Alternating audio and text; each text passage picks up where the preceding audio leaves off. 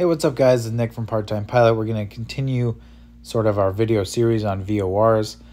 And we're going to talk about tracking inbound and outbound on VORs. These are all sort of things I've said in the other videos.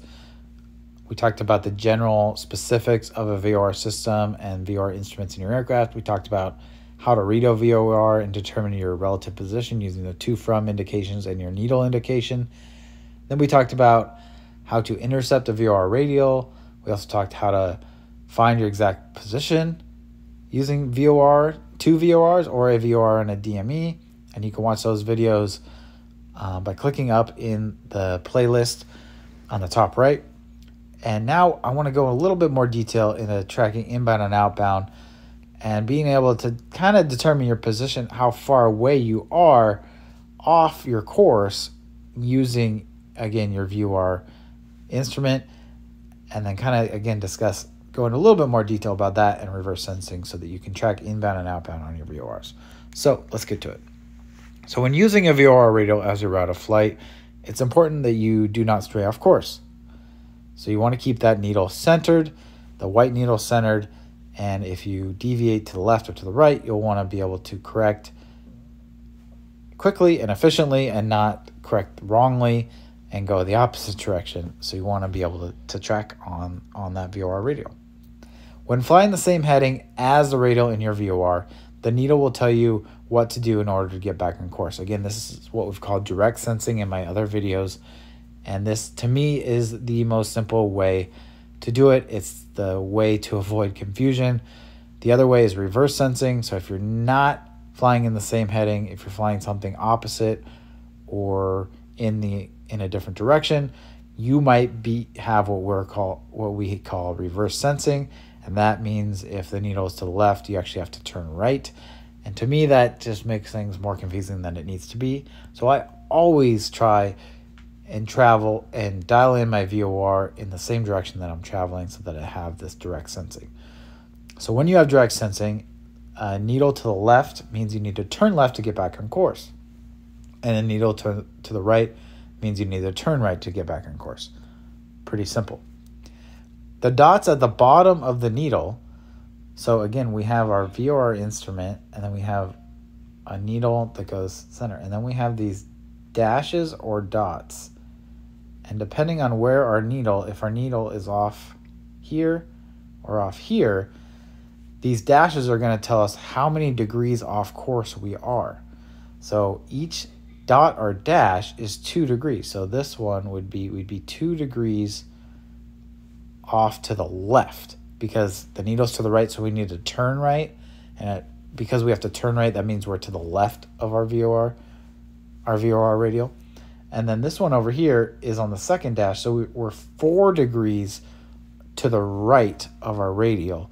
Again, because this is to the left, so it means we'd have to turn left. So we're to the right. We're 4 degrees to the right. We'd have to turn left. So these are degrees.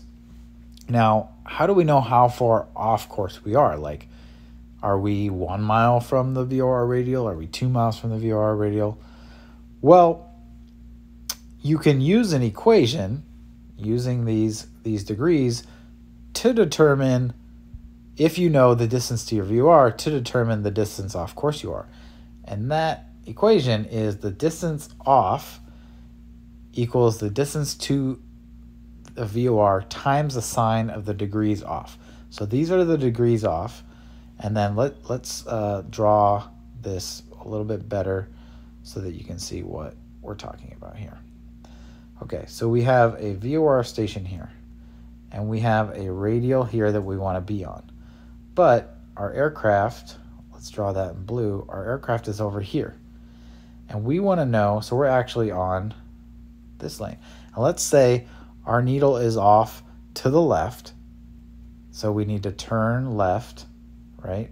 We need to turn left to get back onto our radial. So our needle's off to the left, and let's say it's off to the left by 4 degrees. So that's what this 4 degrees, it's this angle here between our radial and our actual line here. So that 4 degrees, and then, so that's the degrees off in this equation right here. Now, the distance to the VOR is going to be this distance here to here. Now, if you don't know that, you can't use this equation. And to know that, the easiest way is if this station is a VOR DME or if it's a VORTEC, because that gives you distance information. So if you had a VOR DME and it told you this distance here, let's call that D, all you have to know is that and then the degrees here.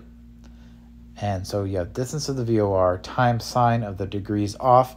And then what that tells you is that tells you the distance from the VOR radial to your aircraft. This horizontal distance here, that's the distance you are off.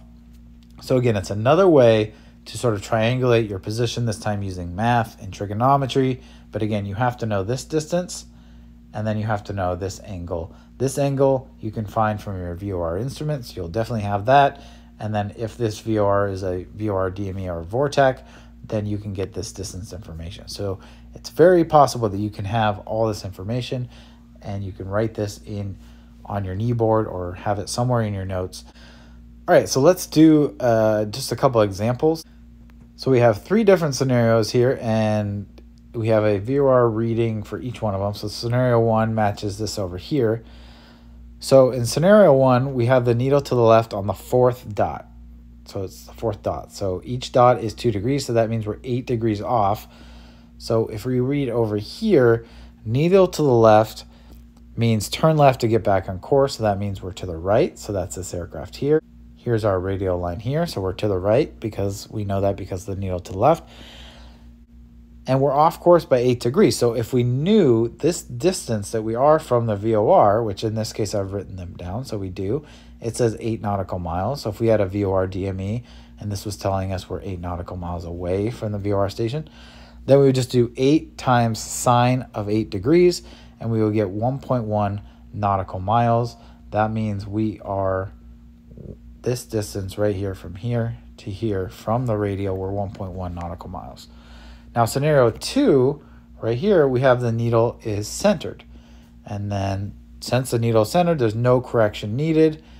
And we know we are right on the line, so we don't need to compute a distance. And if we had a VOR DME, it might tell us the distance we are. In this case, it says 22, so that's the example. So we're 22 distance off, but we don't need to do any correction because our needle is centered.